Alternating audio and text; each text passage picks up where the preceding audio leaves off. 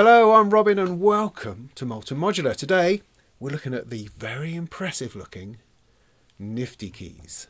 NiftyKEYZ is a MIDI controller keyboard with an integrated Eurorack row and power supply. It has multiple channels of control voltage and gate. It has modulation, aftertouch, LFOs, multiples and mixing and all sorts of other bits and pieces which will bring together the idea of modular as a synthesizer. You can essentially build your own synthesizer. That's the idea. I mean, modular has always been about that. It's always been about selecting bits and pieces and putting it together. But what the NiftyKEYZ does, what it projects towards you, is this idea of absolute intention. The idea of building a voice, two voices, up to 4 voices of synthesis within this keyboard structure. Now you may be thinking you've seen this before, and perhaps you have, because previous to this the Waldorf KB37 sort of gave birth to this idea of a keyboard with integrated Eurorack. But the NiftyKEYZ is cheaper, it has more channels, more facilities, more abilities, and is also available now. So what does it sound like? Well, it can sound like anything you like depending on what modules you put in it, of course. I've put in kind of a 3-voice thing where I've got an oscillator, filter, VCA, sort of 3 times, completely mismatched and different, and it sounds a bit like this.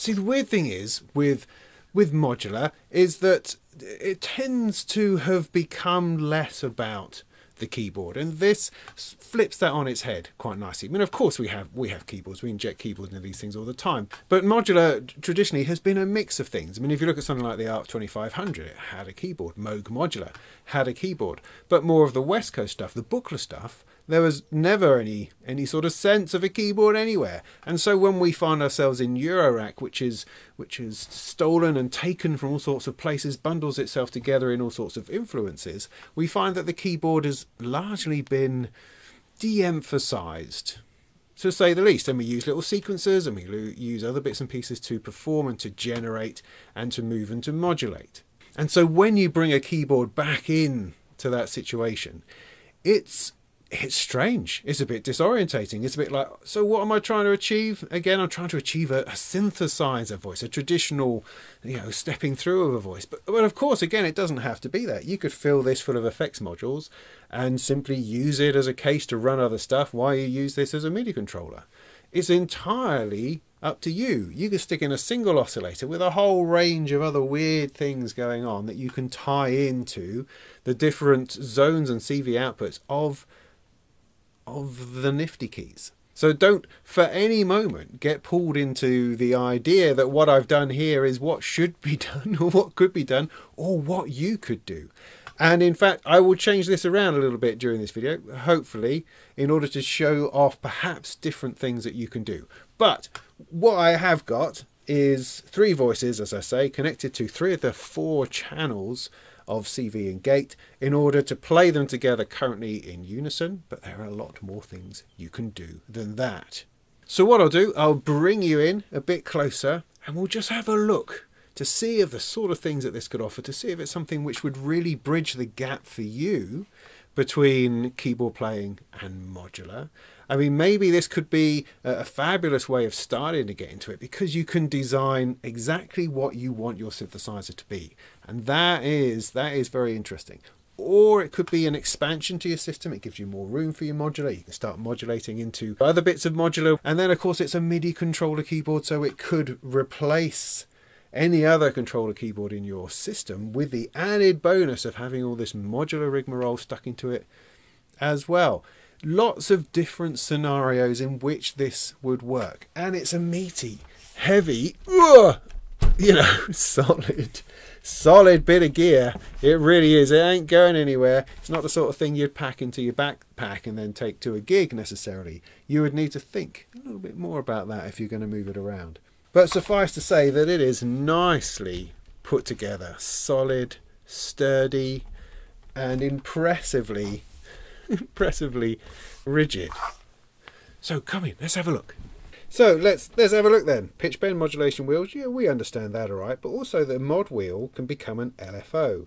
With a simple function switch, you've then got an LFO coming out of here, which you can apply to anything you want. You've got an arpeggiator plugged in, which I'll show you in a moment, with a latch key, which we like, and octave selects and the magic function key, which flashes away down here, which gives us the clock, as well as providing us access to an entire sort of function layer which is layered across the keyboard. You can see all of these functions all the way along here. Every key has a special thing that it can do, which we'll come to as we go through the system. So along the top we've got the 4 channels of CV and gate. 1, 2, 3, 4. I'm not even using the 4th one. I've only got room for 3, I think, at the moment, depending on the width of your modules. So each one of these can be played either individually or together. You can split and you can layer, all sorts of interesting things like this. So it's a 4-channel CV and gate controller, which is impressive. The Waldorf one, the KP37, was only really 1 channel. It had 9 in total CV outputs, which you could use for all sorts of different things. But you could only really, there was only really 1 gate, so you could only really run a single voice at the time, whereas this can do up to 4. This little section over here, you can tap out velocity, aftertouch. The keyboard is aftertouch compatible, channel aftertouch. There's your modulation wheel output. You've also got clock reset and an expression pedal that you can plug in the back. Nice! Over here you've got a couple of multiples, which are very useful. And then you have the output section. You've got out 1 and out 2, and you've got 2 summing inputs that go to both of those. They come out the back on proper jack cables, out 1 on one mono output, out 2 on another mono output. That's also reflected in the headphone output, for which you've got a separate control here, as well as the main output. The only slight weird thing is that with the headphones, out 1 and out 2 are panned heavy left and full right. So if you're only using a single monophonic output, you only get it in one ear. But you can sort of get around that by patching the out of out 1 into out 2, and then you get it in both ears. But it's just slightly weird. I would have liked to have seen a mono input, which gives you a stereo output, you know, or a mono output to both ears on the headphone. But I've kind of got around that because I'm going through the frequency central stasis leak, which has given me a stereo output, and so that I'm patching into output 1 and output 2, and that's given me a stereo output out of the back and also out of the headphones. So using my crazy arrangement of modules, let's just go through a couple of the features.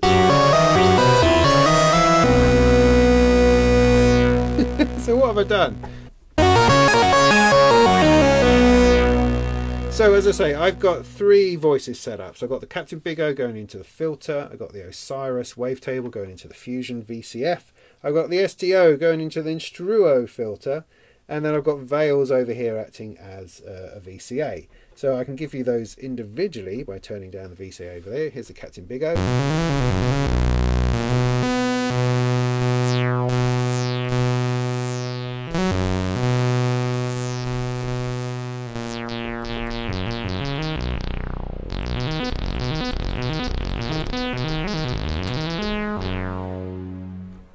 Then the Osiris.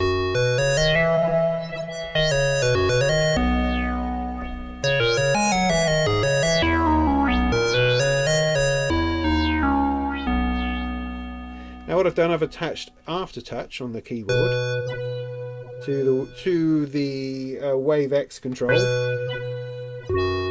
and so it's pushing through those wavetables as I push down on the keyboard. But I can easily plug that into something else, like the timbre mount.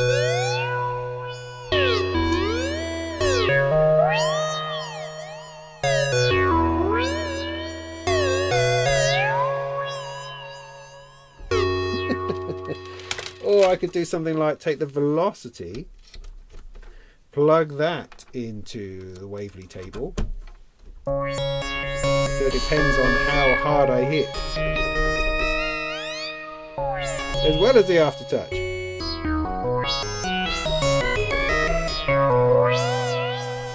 Let's take the aftertouch out for a moment because that's a bit too weird.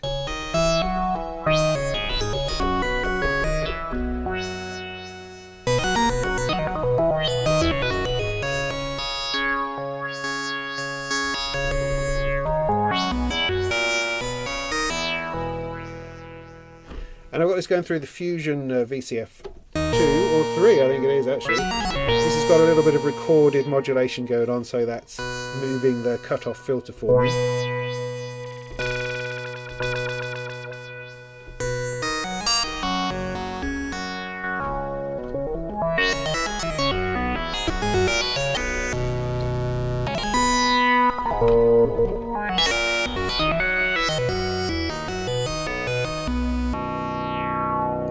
See, the interesting thing is that it's really enjoyable to play. It feels really nice, but also I very rarely play modular like this, and so it's become completely fascinating. I mean, I've done an entire video review on the Osiris, and I don't think I plugged in a keyboard once. I don't quite remember. I think I was always sequencing it or arpeggiating it.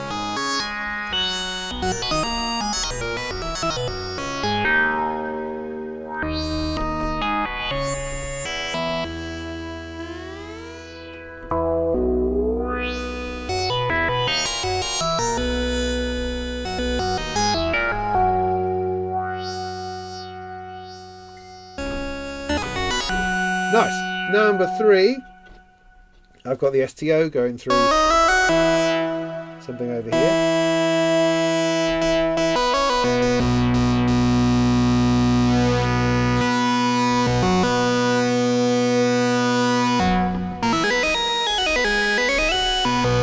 Now I could use, for instance, the modulation wheel to affect the shape.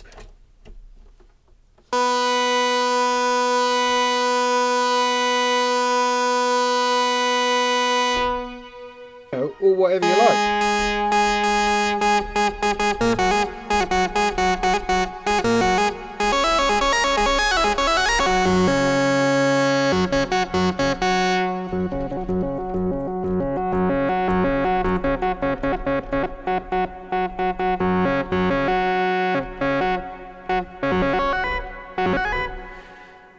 So the keyboard is currently set into one voice mode, which means everything happens at once. If I turn the arpeggiator on, put that onto latch, put in something, you know, fantastic. You can change the range on that.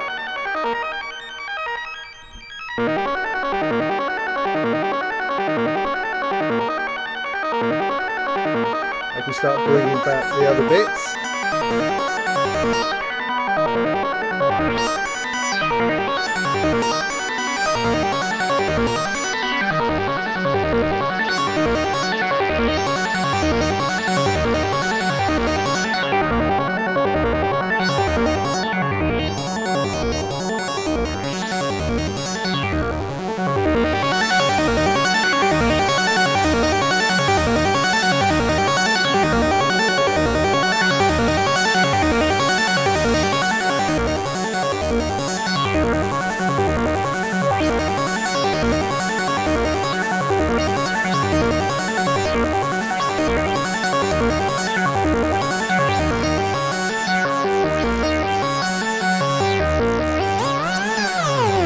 Add some glide.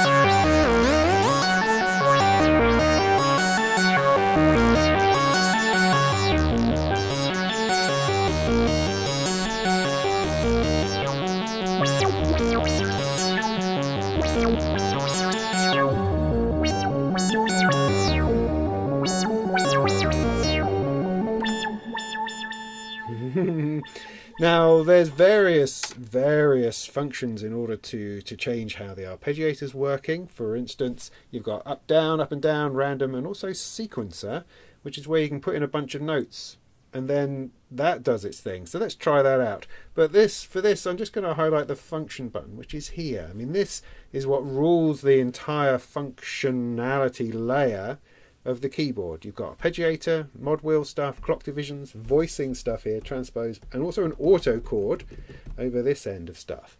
You can also select numbers for channel numbers and other crazy bits and pieces. In fact, if you ever get lost, Cre8audio have supplied this magic overlay which gives you exactly what all the functions do, which is just fabulous. This sort of thing should come with everything. You stick it on your wall, you'll never lose where you are again or have to delve into the manual, which is fantastic. Fantastic thing. We like that a lot. In fact, I'm going to keep that over there so I can refer to it.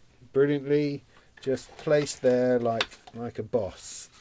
Stick that like that. Maybe that might work. That might work.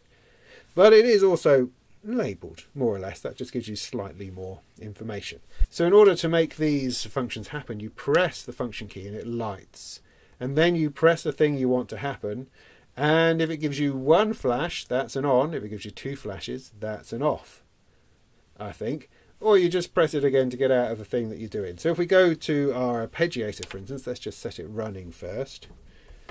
Oh, need a latch on.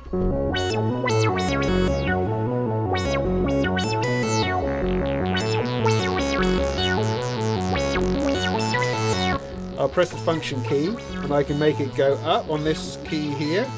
Can you see that? Not quite out of shot. So that's up. Now you see I've made the classic mistake. Now, the function thing works very well. It does do exactly what you think it does, but you just have to be mindful of whether you have this active or not. And it's very easy to forget. Like there, I just wanted to go through the arpeggiator modes, but because I'd made a selection, it then auto-selected itself out of function mode to let me do what I wanted to do. And so when I went to press the next function, I'd forgotten to press that, and so I ruined my arpeggiation. Are you with me? So let me stick the thing back in. Oh, latch again. Oh, that'll do. So function, down, and now it's gone out of function mode over here. So in order to do the next one, I need to press that again, and then press up and down.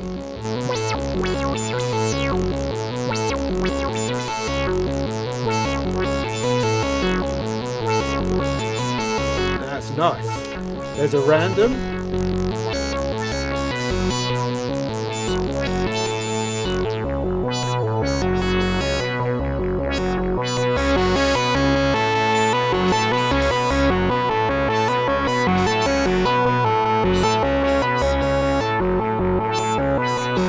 It's nice playing with three voices at once. I mean, obviously, if I was doing this properly, if I wanted to build a synthesizer, I wouldn't use three completely different voices. I would use something that's very similar so that I can get a good bit of unison going on, some detuning, and have it make some kind of logical sense. This is completely illogical, but that's also completely brilliant.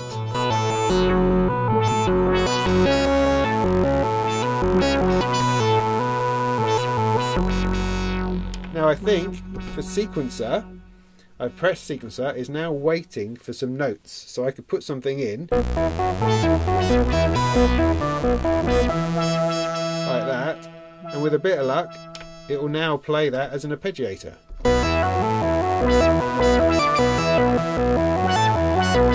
That's awesome.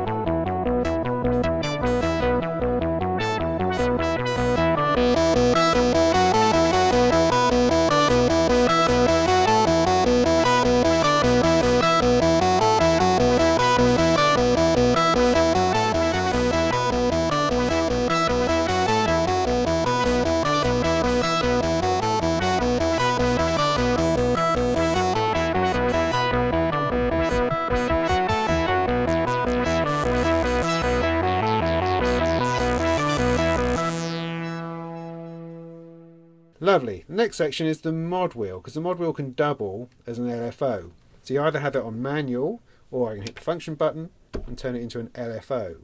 So now whatever is coming out of the mod output, I can plug into something and it will do the LFO type thing. So I don't know, I've got everything already plugged in mostly. So let's plug it into the filter of the filter.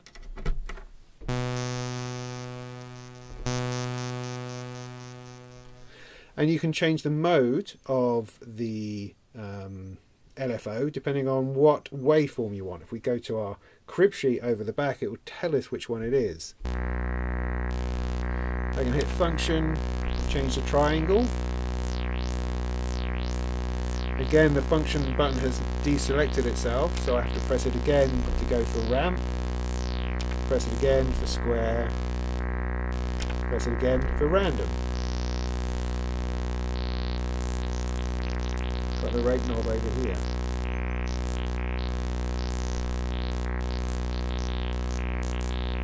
And then the amount can be dictated by the modulation wheel.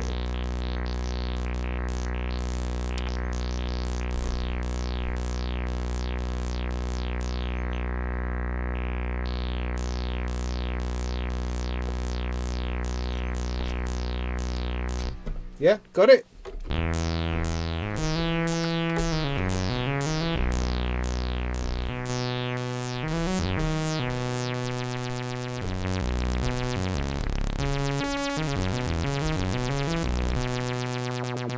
It's just fascinating putting these things together. Right, we'll avoid clock division because, you know, that's just clocking stuff, that's fine. The voicing is interesting stuff. This is where you can start to use these voices together or separately. Okay, so 3 completely bizarrely unmatched voices playing in unison in one voice. Now I can change that to 2 voice to make it duophonic. 2 voice.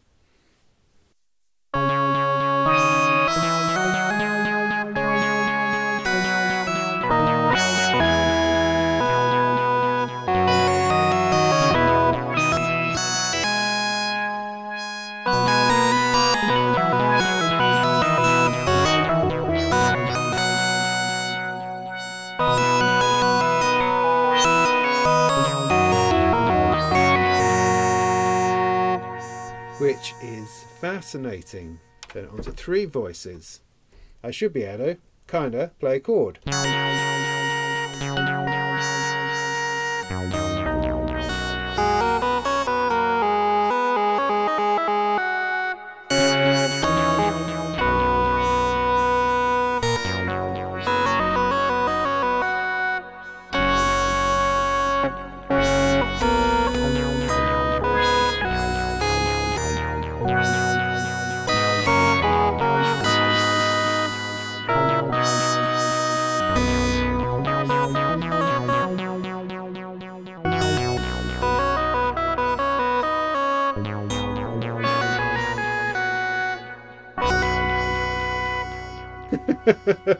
The voices are in there somewhere. Now in the manual it talks about how, you know, the distribution of notes, in that on your first note you get the first one happening, and then when you press another note you'll get the next voice happening. Press another note and you should get the final voice happening.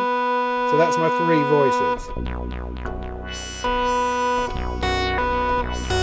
But it also depends on how legato you are, I think.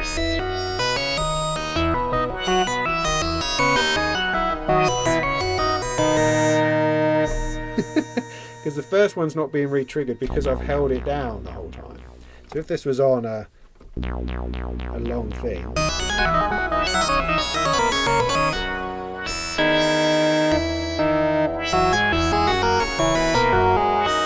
it's just so brilliant. Because it's weird. I mean, I know there's a system in there. I know I should know exactly what it is doing, but I love the fact that I have no clue. I have no clue what's going to come next.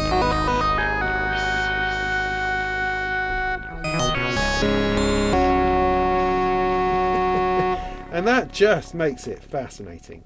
Right, the next thing, you can do this up to 4 voices, because there's a 4th one that I haven't plugged in yet, because I just didn't have the room in this particular one. I mean, look how wide these 2 filters are. That's crazy. If I was to put in something like the nice wasp filter, or a smaller VCO instead of the big O, I could easily get 4 voices in there. But I haven't. And in a bit, I've got a wonderful Poly-8 VCO module over there, which I'll plop in, and then we'll have a look at how well it does the whole polyphonic thing, which I think will be interesting. And also there's an auto chord over here where you create a chord and you can play a chord on one finger. Great.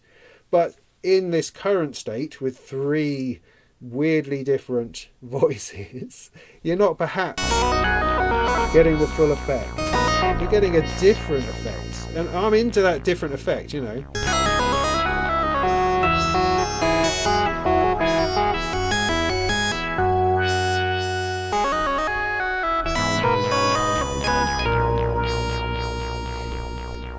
Fantastic. So the last bit in the voicing is split mode, where you can split the keyboard either here, here, or here, and you have 2 voices on one side, 2 voices on the other. But to be in this mode, I think I need to be in 1 voice mode, like so. Then I can hit split and say where I want it to split, which is there. I should get 2 voices down here, the first 2, and the 3rd one up there.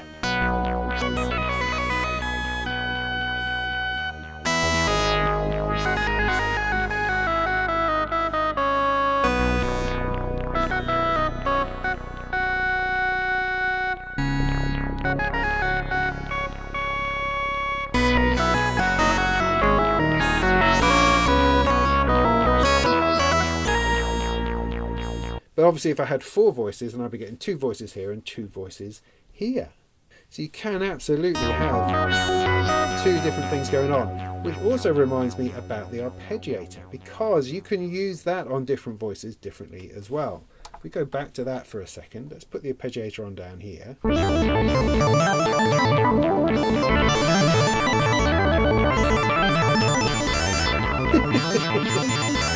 Alright, so I've got everything going on at once. Down a bit. So what I want to do is for channel 3, I don't want that to be using the ARP, so I can do that here according to my crib sheet. It's this button here. Turn that on. There gives me 2 flashes, which means it's off. So hopefully, oops, I did something else. Okay, the arpeggiator is off at the top end, but it's on down the bottom.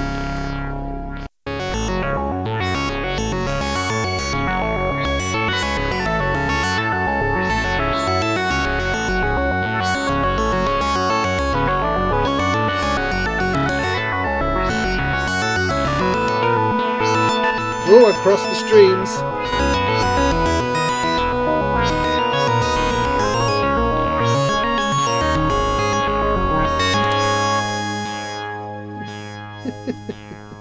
But you get the idea, right? You get the idea. And so purely with the keyboard and the modular, you have a lot of scope for interesting voicing, for arpeggiation, even a mild bit of sequencing, modulation, all of it pulled in together within this particular unit. So you don't have to spill out into other things, you don't have to have other modular, you can have an absolute ball playing with a couple of voices worth of stuff and the keyboard, and have things going on separately over here and over here, however you want.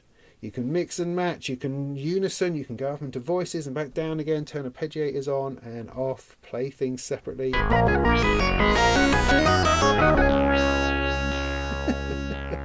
It's just fantastic, and you can harness that velocity, you can harness the aftertouch, you can harness the LFOs coming out, the clock, the speed, the glide. There's a lot of really good solid stuff in here that's going to give you a massive amount of enjoyment. And we haven't even talked about MIDI yet. Okay, a little bit of MIDI then. I've attached this to my Surface Pro 8. It's not an iPad. Don't get excited. It's just a Surface Pro. But of course you can connect it to anything which accepts USB MIDI or 5-pin DIN MIDI, as it has 5-pin DIN MIDI on the back. I thought I would just do a quick blast of a piano using the keyboard just to see how responsive the keyboard is, because it's impossible to know when using modular because the level of velocity and things like that aren't really there. So let's just have a quick go.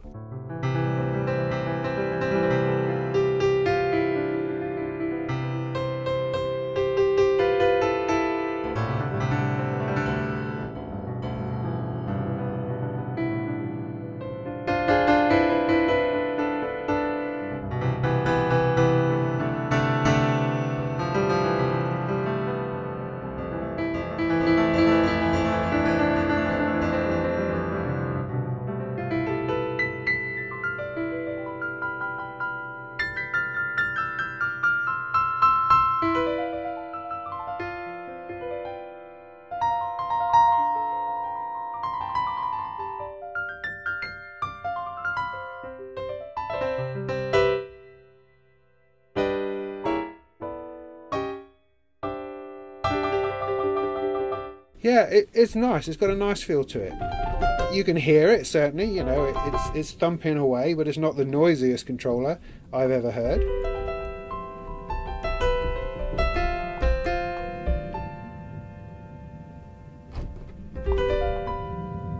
Let's try something a little bit synthier.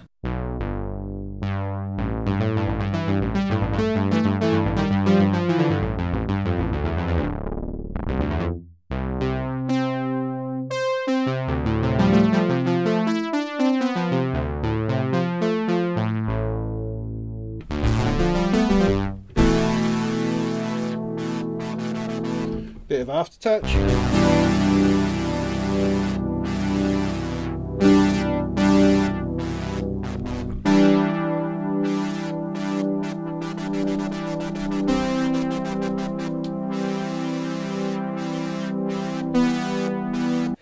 Okay, back to just the Nifty keys, back to using just the audio output here. I've got 3 voices. I've turned on Bitwig, and via MIDI we are going to sequence this from Bitwig on my Surface Pro 8. So each of the CV gate channels can be set to its own MIDI channel number. So I've got MIDI channel number 1, 2 and 3 for all 3 of them, and I have 3 tracks set up. It should be that easy. That's kind of what we're hoping at this point. So if I select my first channel there, set up to channel 1, I can create my sound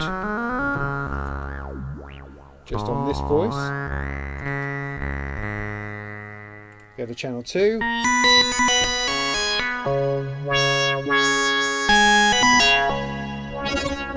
This is the Osiris.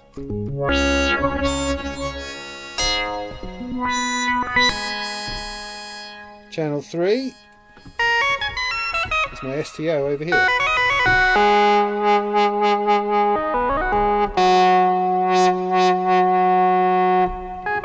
So I haven't really given this any thought, like metronome and stuff, but I imagine that if I set one of these going, I could record some things and then layer and record beside them. Local is off. You press the function button and press down here in order to turn local off. So everything is routing into Bitwig, back out again to the 3 individual parts. So with a bit of luck,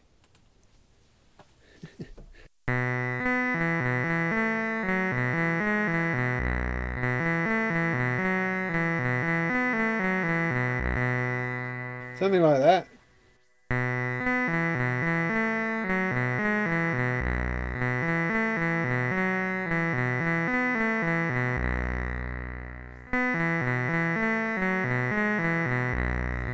Go to channel 2.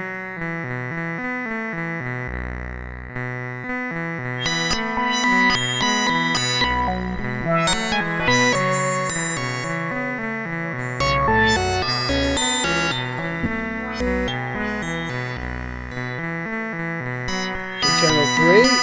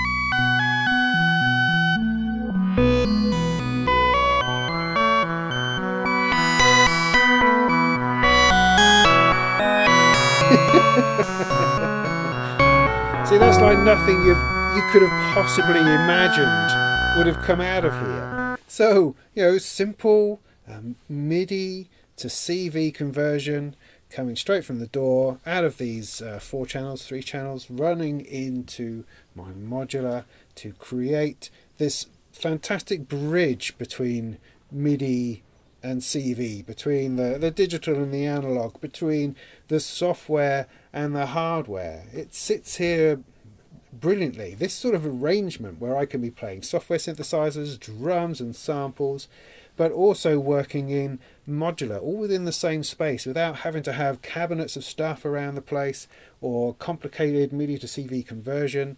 It's there. It makes sense. It makes sense because it connects your keys to your modular, you know, in a straightforward way.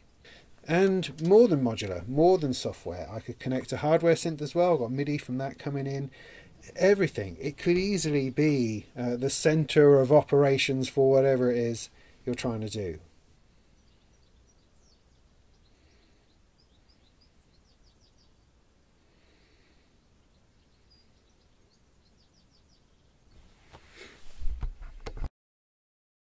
So there you are.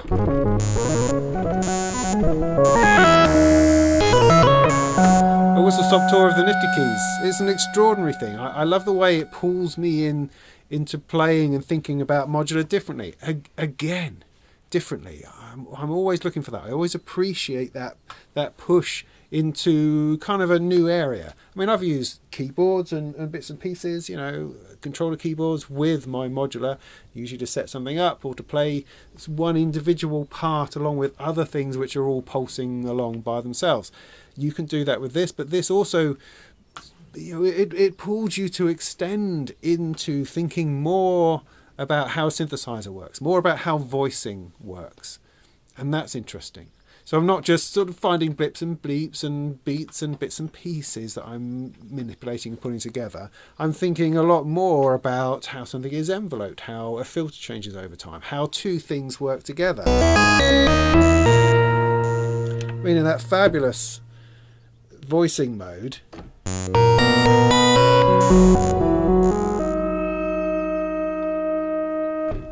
it's just the best.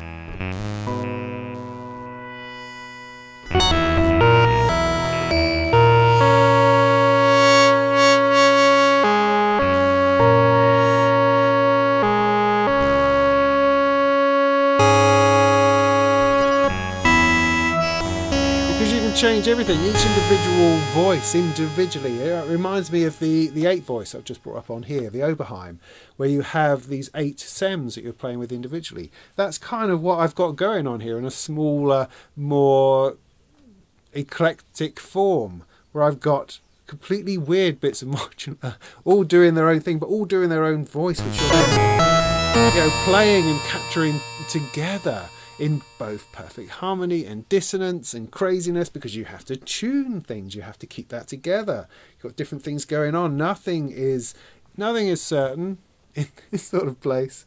So it's brilliant. It makes me think and create differently. I've thoroughly enjoyed having these particular bits in here, and there's no reason why I can't have other bits in here. It doesn't have to stay the same. It can completely evolve and change as I want it to. So it's a remarkably creative little space, you know, in a solid, nice feeling synthesizer keyboard. It's great. I love the way it can be that bridge between your DAW and your modular. You know, they're completely at home with one another. I could be doing virtual synths and hardware synths and modular synths and everything very easily all together in a relatively compact space. I mean, as I say, this can be whatever you want. It could just be a bunch of effects. It could be a bunch of modulators that you're using to affect a larger modular. It can be effects, just audio effects. You take an audio out of your computer and running it through all of this. Back in again, maybe, or not. It could just be oscillators. Who knows? Whatever it is you want to put in there, you can put in there. It could be all the same thing. So you can create a massive pad, a massive sound, a massive thing that's all happening together all at once.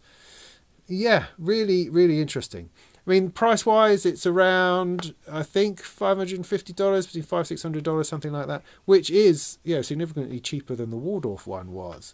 And for that, you're getting like 200 quid's worth of case and power supply, 200 quid's worth of controller, and then 200 quid's worth of MIDI to CV. I mean, maybe that's the way to look at it. And that actually makes it, you know, quite an affordable, quite a reasonable solution for doing all of those things. Of course, the modules are extra.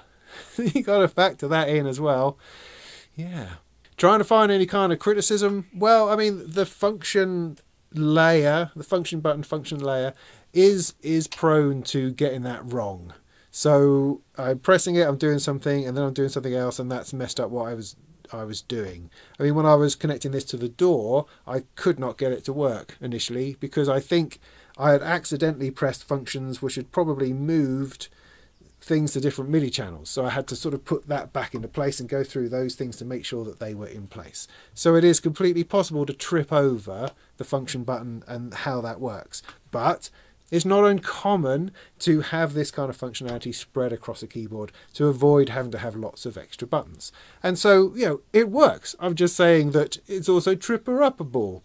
And you need a nice firm press on that. Sometimes I press it and it's not lit, and so I'm pressing things and I'm going, oh, I've ruined it again. Particularly when I'm using the ARP, because I like to set an ARP going and then I like to mess with stuff. And as soon as you don't press that function button correctly, you mess up your ARP, of course. But it's purely just a matter of getting used to the button and that functionality. If I was looking for a way that it could perhaps be improved, it would be to have a proper sequencer inside, you know, a 4-channel sequencer. So you could, you know, you could stick 16 buttons along this edge here and have that sequencing each voice independently. That would then make it completely independent of having to run it with a DAW or anything like that. Although DAW integration it's brilliant. It's all there, it all works, it's all MIDI, it's all good. So there you go, that's the NiftyKEYZ. I hope that was helpful. I'm going to put in the Poly-8 now and maybe a few other modules just to see how I can create some different sounds and different textures with that.